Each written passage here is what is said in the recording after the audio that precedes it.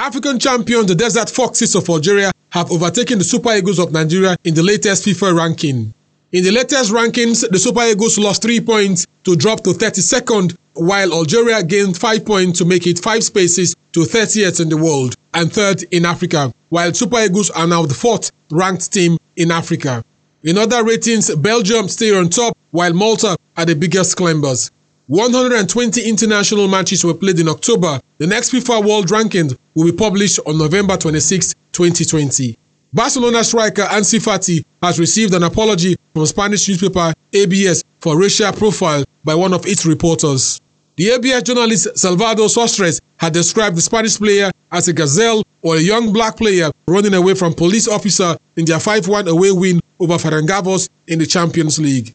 The paper has published an apology. According to the reporter, the intention was to praise the beauty of Ansu's movement and his talent. Fati was born in Guinea-Bissau but plays for Spanish national side.